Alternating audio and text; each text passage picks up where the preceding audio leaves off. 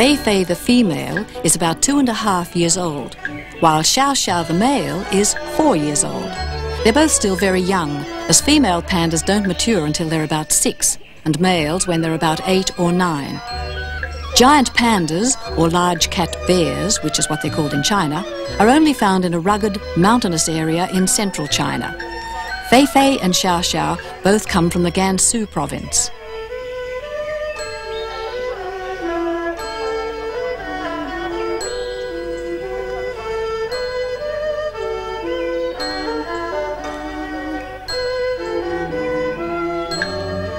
One day in 1985, Xiao staggered into a Chinese village on the edge of starvation. The local villagers found him and took care of him.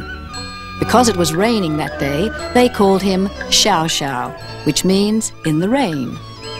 Fei was also found starving, and she too was rescued by local villagers.